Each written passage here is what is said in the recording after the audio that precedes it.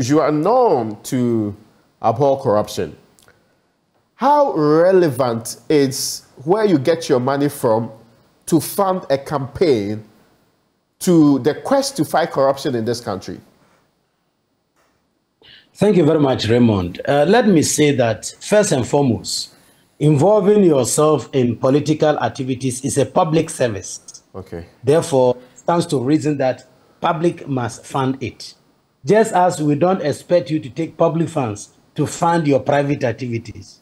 The same way, we should not be expecting people to use their private funds to also fund political or public activities.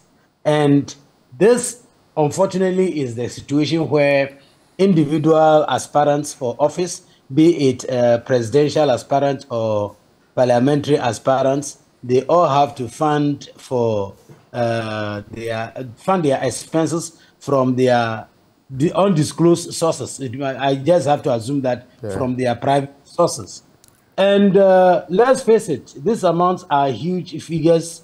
I don't know how much it is, but they are not philanthropies. They are investing, and they have to recoup it. So when they get back to office, or they get the opportunity one day, they have to recoup, and recoup with interest, such that the subsequent elections or the next or upcoming elections, they may have enough money to fund it. But even if it is a one-off transaction, you may agree with me that the person may have to refund that money to wherever he or she got it from. Even if it is his personal money, he must have to recover it.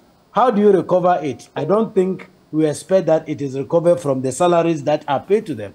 I don't believe that any of them earn salary. In fact, be it president or minister, earn salary which is enough to pay back those amounts.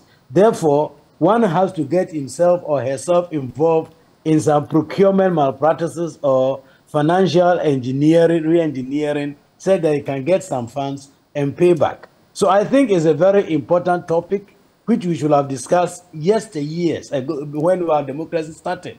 But it's better late than never.